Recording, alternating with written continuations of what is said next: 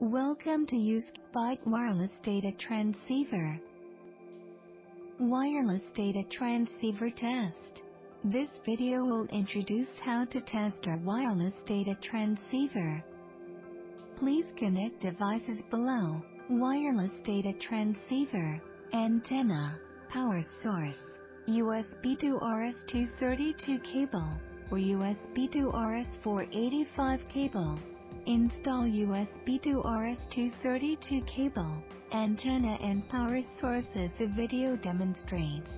The wireless data transceiver can be powered with external amphenol connector or power adapter. Please choose one from the two options.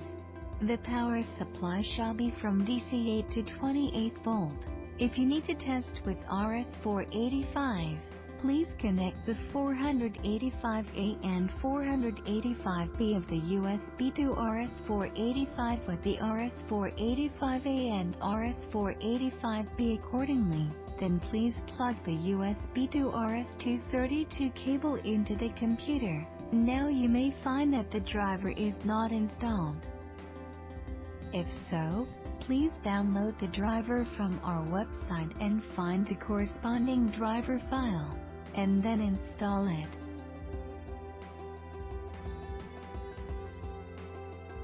After that, please check the COM number of the virtual serial port. The COM numbers of different computers may be different.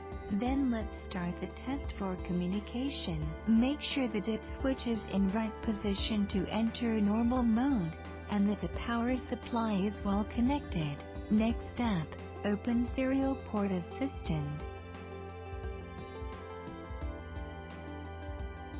Open two windows for Serial Port Assistant. Set the COM number and other serial parameters.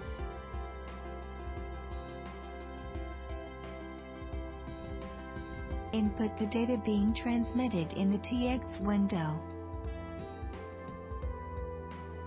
Click Send. The data to be received are shown in the other window.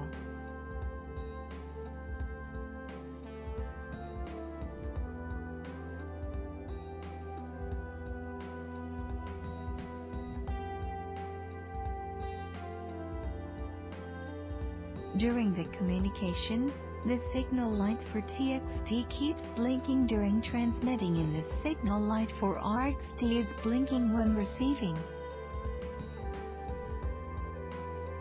Then parameter setting can be conducted. During parameter setting, make sure the dip switch is on the above position to enter parameter setting mode, and the power supply is well connected. Let's open RF setting.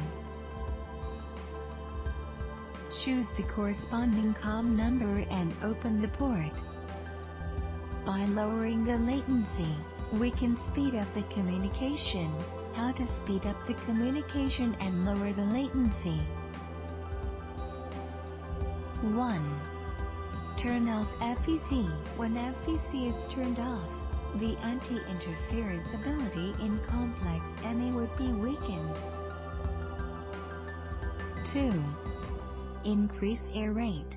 After increasing air rate, the communication range could be shorter to some extent, so users need to analyze concretely according to the conditions.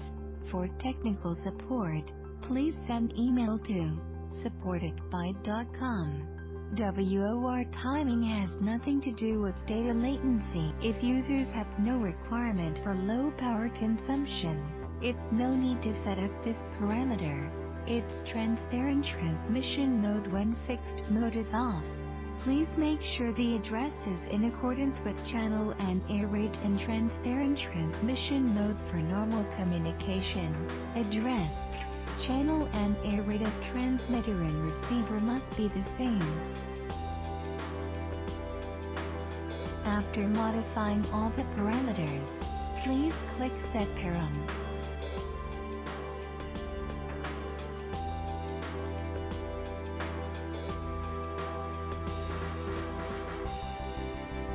When all the parameters are set up, make sure that the dip switch is pressed down to enter the normal mode, and ensure power supply is well connected, then it will work again.